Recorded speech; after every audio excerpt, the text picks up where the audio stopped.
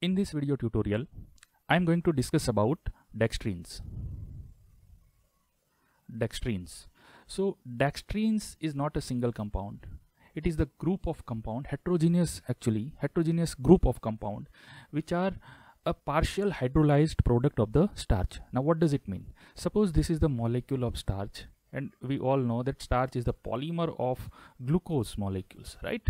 So these chains are indicating of the polymers of glucose molecule, and there are branches, right? This is one branch, this is another. So there are many branches, and branches also contain the sub branches, right? So this is the molecule of starch. Now if this starch molecule is partially hydrolyzed, okay, partially hydrolysis of the starch molecule occurs. This is not a complete hydrolysis, this is partial hydrolysis. If complete hydrolysis of the starch takes place, then the final molecule will be the glucose. But as this is a partial hydrolysis, we get the pieces, the small pieces of another molecule which are again the polymers of the glucose molecule, right?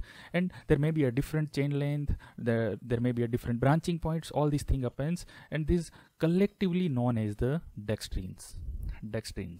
Okay, so dextrin is not a very well defined molecule, but it's a randomly broken down starch molecule that is known as the dextrin. Now in case of dextrin, there is one special subtype of the dextrin that is known as limit dextrin.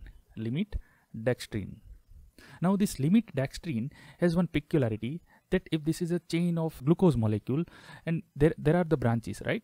If branch contain only a 4 glucose molecules, see here only a 4 glucose molecules are there from the branching point. It may have another branch which again contain a 4 glucose molecule. So it may have n number of branches, but each branch contain fixed amount of glucose molecule that is a 4 in number. So this peculiar molecule is known as limit dextrin. This limit dextrin is also formed from the starch, right?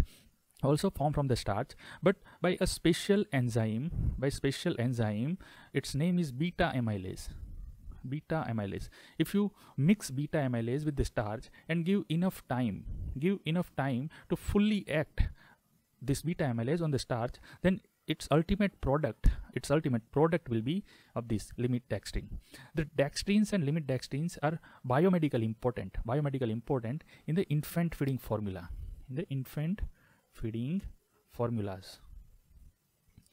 as these dextrins are already partially hydrolyzed, right? So the infant's intestine, which is not fully developed, can easily digest this dextrin. So this completes our dextrin. Now in the next video tutorial, I will be discussing about dextrans and the agar.